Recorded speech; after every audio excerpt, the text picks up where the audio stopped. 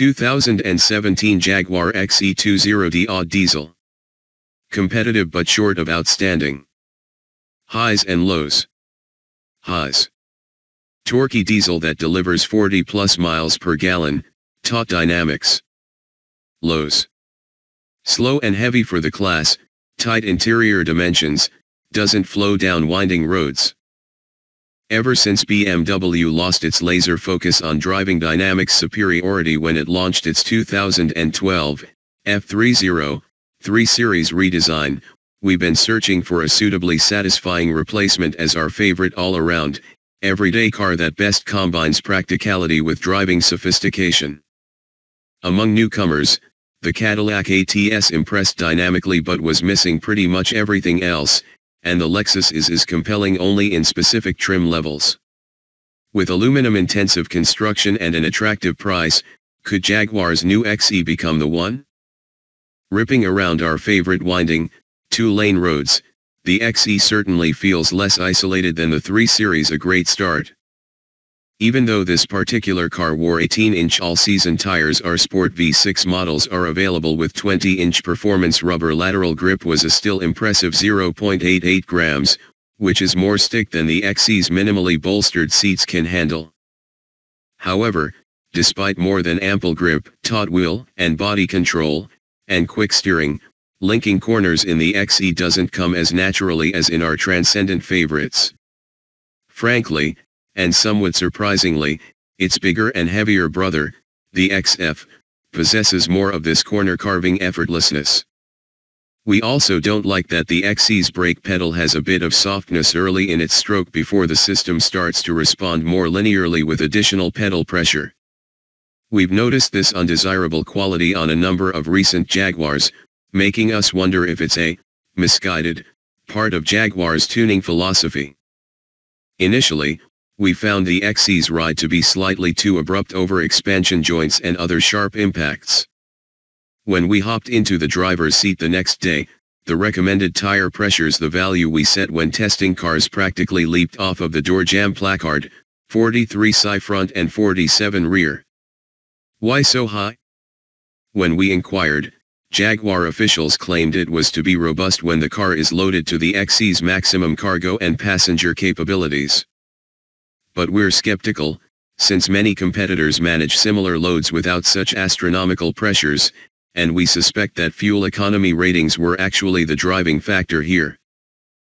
The owner's manual also lists a comfort setting of 34 SI front and rear, which is for up to 3 occupants and 1 luggage item. Using that preferable lower setting, we found the XE has much more satisfying responses. The tires seem to bite the pavement better in response to steering wheel inputs, and the lower inflation pressure also took the sharp edge off the ride.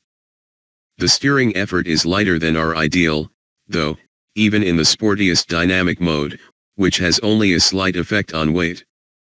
On the positive side, this setup does make the XE feel lighter on its tires than it is. And the XE can use the help, as its mass was one of the biggest surprises.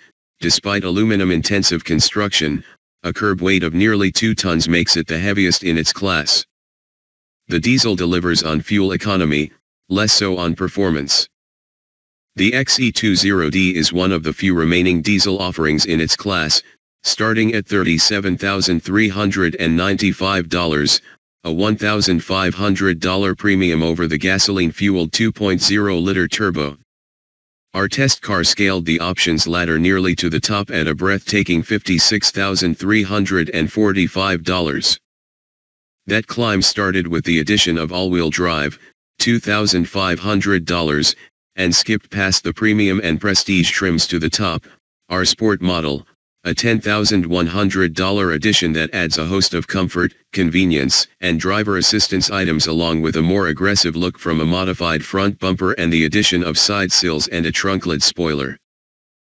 On top of that, our car had the $2,100 comfort and convenience package, heated and ventilated front seats and heated rears, a power trunklid, and rear window shade, the $2,700 technology package, including Jaguar's latest In-Control Touch Pro infotainment and navigation system running on a 10.2-inch touchscreen, a 17-speaker Meridian sound system, and Wi-Fi connectivity, the $1,000 adaptive shocks, and $550 Glacier white metallic paint. The 2.0-liter Ingenium diesel's headline number is its 318 lb-ft of torque, with 180 peak horsepower. That's identical horsepower but 38 additional lb-ft versus its primary competitor, the BMW 328d. It fires quickly, even on a chilly morning. At idle it sends a slight vibratory tickle through the seat and steering wheel. Stop-start functionality is pretty slick, especially for a diesel. There's just a slight shudder as the engine speed falls to zero and a quick and clean restart. Some compared it with stop-start systems on gas engine competitors, which is high praise.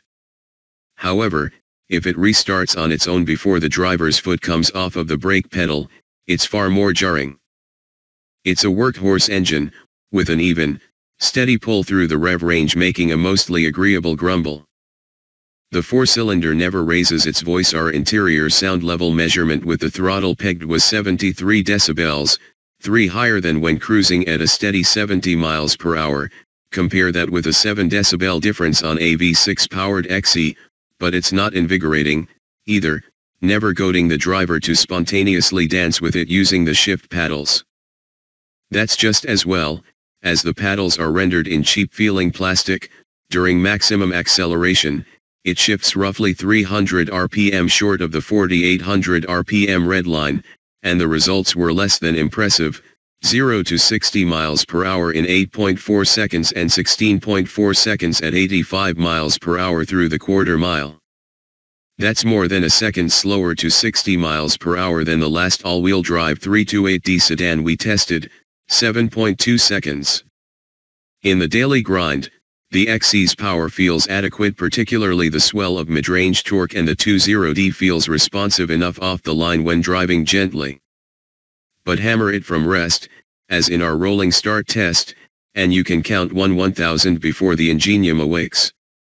Indeed, the XE's 5 to 60 mph time is 1.1 seconds slower than its 0 to 60 time and 1.5 seconds behind the BMW in this measure. But a diesel's primary mission is fuel economy, and there the XE delivers. Once up to highway cruising speed, the engine chugs along, turning fewer than 2000 rpm at 80 miles per hour. We found the Trip Computer's fuel economy claims to be optimistic by nearly 10%, but the XE did achieve an actual 42 mpg on our 75 mph highway test loop, 2 mpg better than its highway label. That was with the high tire pressure settings. We reran the test at the comfort pressures and got 41 mpg, a recent gas-powered, rear-drive BMW 330i also achieved 41 mpg on our highway test, but a rear-drive XE diesel should do better still. Overall, including much hard charging, we averaged 33 mpg. Given the 40+ mpg fuel economy, quiet highway cruising, and 600+ mile range, the XE20d makes for a great long-haul companion. Just make sure to switch off the lane-keeping assist system, whose steering interventions are abrupt to the point that they led to repeated passenger inquiry about the source of the undesired swerving. Quite compact on the inside. Although it looks compact, the XE actually has more length, width, and wheelbase than the 3 Series. Surprisingly, however, the XE's interior volume is closer to that of BMW's 2 Series coupe than the 3 Series sedan with which it's intended to compete. And whether you call the XE's exterior tastefully restrained or just plain, it's also derivative to the point of confusion with its big brother XF. It's never a good sign when not a single bystander notices a vehicle that's about as new as they come. At best, it's a missed opportunity. And, on an execution level, we were dismayed at the large gap between the rear fascia and the twin exhaust tips. Although significantly larger than the Cadillac ATS's minuscule back seat, the XE's feels notably smaller than those in the 3 Series and the Audi A4. The large plastic pieces on the lower rear corners of the front seat backs don't help, as they prevent shoes from sliding neatly under the front seat cushions. Front headroom, which already is on the snug side, is diminished 1.2 inches by the optional sunroof, making it the lowest amongst its peers. Our tall drivers found their heads brushing up against the headliner. The front armrest built into the door is a double-decker design, but the upper rest is too high and the lower too stubby to be useful. Furthermore, it doesn't make sense to us that the window switches, which tend to get used more often, are located on the harder-to-reach upper shelf, while the lower shelf houses the memory seat controls. The armrests are thinly padded, too. Given the lack of space inside, we're especially bothered by signs of squandering, such as the large rectangular block of glossy black plastic surrounding the circular shift knob that serves precisely no function. In a similar area, the Audi A4 packages its large MMI knob, all of the ancillary shortcut buttons and switches, and 8 preset buttons. Infotainment and electrical annoyances. Electrical trouble with British cars is one of the most tired automotive tropes, and yet the first day we drove this XE its voice recognition was unresponsive no matter what we said. The system's response was no speech detected, making us suspect that the built-in microphone had somehow come unplugged.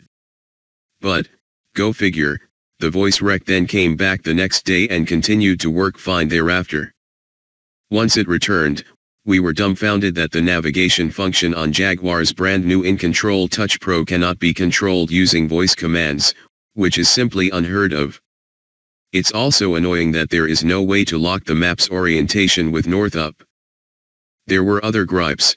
The 4-way switches on the left steering wheel spoke sometimes control the radio and sometimes the screen embedded in the gauge cluster. When navigating the latter screen, hit the left, back, button one too many times and oops, the radio station changes. Here's another, the volume adjustment doesn't speed up when holding down the buttons on the steering wheel. We measured an agonizing 16 seconds to slow the volume from level 30 down to 10 or vice versa. We of course wholeheartedly agree with the idea of a more dynamic entry luxury sedan, and we could even forgive the tight interior space if the XE were lighter and more involving. So, it's a competitive new entry, and the diesel delivers where it matters fuel economy, but we'd stop short of proclaiming Jag's new XE as the one.